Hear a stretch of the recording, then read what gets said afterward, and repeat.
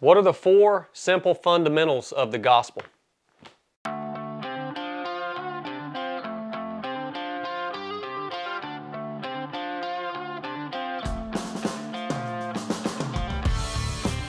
Thank you for 100,000 subscribers. Don't forget to join us live December 10th and 11th. We're racing for 24 hours straight on these True Form runners. We got over $10,000 worth of gear to give away to you guys. You know you can't beat me, right? We'll see about that, brother. Yeah, we will see. We're 1 for 1. This is the tiebreaker. See you guys live December 10th and 11th. Enough said. What's up, guys? Welcome to the 307 Project headquarters. We're going to bring you a brand new type of content today, all right? Probably the most important type of content we could share with you, and where this came from, all right? Where this came from is we had a student on the basic course the other day who grew up in Iran. This was a beautiful human being. He had a different understanding of faith, or a different belief system than we had, though, as Christians. And by the end of the basic course, this gentleman came up to us and let us know that he was going to start reading the Bible, but he followed up that statement with the fact that the Bible was confusing, okay? And he was a little bit, you could tell, a little bit stressed about that. This is a big old book right here, and it can look overwhelming, and many people do think that the Bible is confusing, especially when they're first thinking about maybe picking it up and trying to read it, which I highly recommend you doing. It's the best seller of all time, the best-selling book of all time in all of human history. The good thing is, here's the good news, and we're going to talk about more good news here in just a little bit. The good news is the Bible isn't actually confusing. Pretty much the entire book points you all to the same direction. And if you can understand the fundamentals of what the Bible and the books of the Bible are trying to tell you, if you can understand those fundamental threads, then it's extremely easy to grasp. It really is, in all ways. So this series is going to be about the fundamentals of Scripture, the fundamentals of knowing God's Word and what we actually need to really grasp and understand about what this book tells us. All right? Today, we're going to start this off with the absolute fundamental thing about what all Scripture points to, and that is Christ, Jesus Christ. We're going to talk about why Christ, and we're going to talk about the gospel of Christ, the good news, okay? I'm going to give you guys 4 points that the gospel is encompassed by. 4 points. It's super easy. The gospel of Christ, it's the good news. Before we know what the good news is, though, there has to be a little bad news. And that bad news is encompassed in what we characterize as the gospel of Christ in those 4 points. So here we go. Let's dig into this. What is the gospel? So first of all, this is the beginning, okay?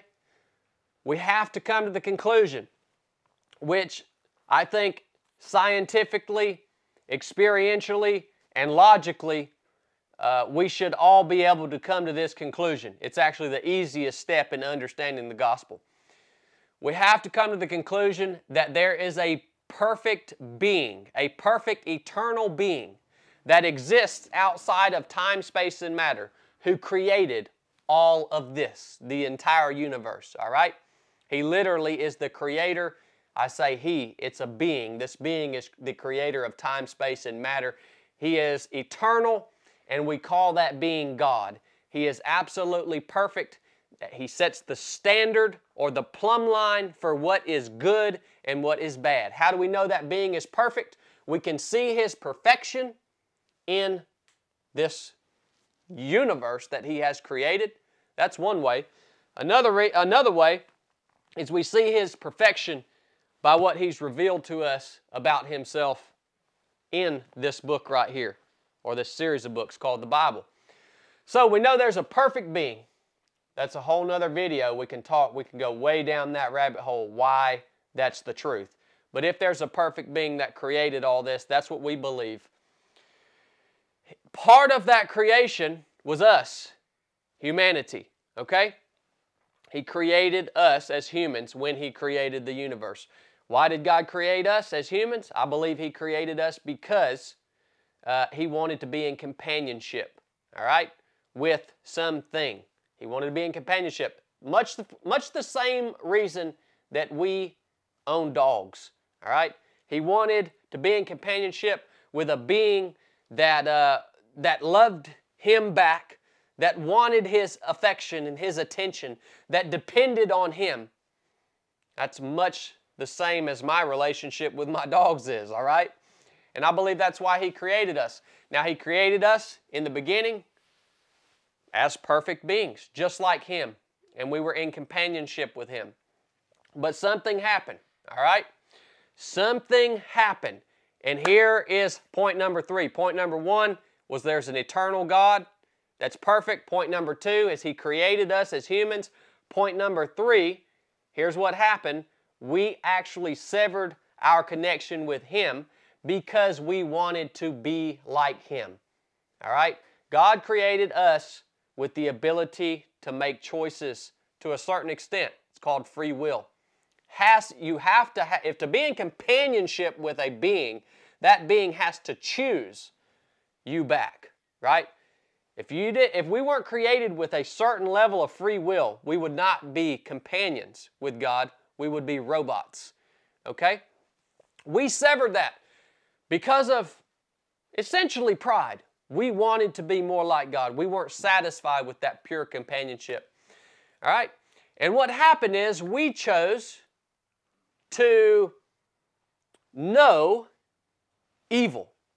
We chose to know what it meant to deviate from the perfection that is God, our Father.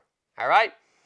And when that knowledge of evil entered into the equation of humanity, that knowledge has resided within us from that point to this point that we are right now.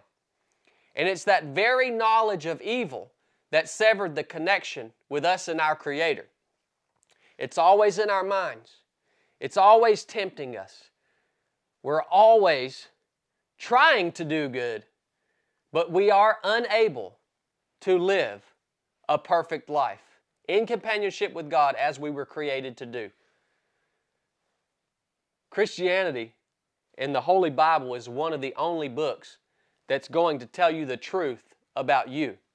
And that is that you cannot be perfect. You cannot be good. You can do good, but you cannot be perfect. As soon as you deviate from perfection, you are no longer good. That connection was severed. All right?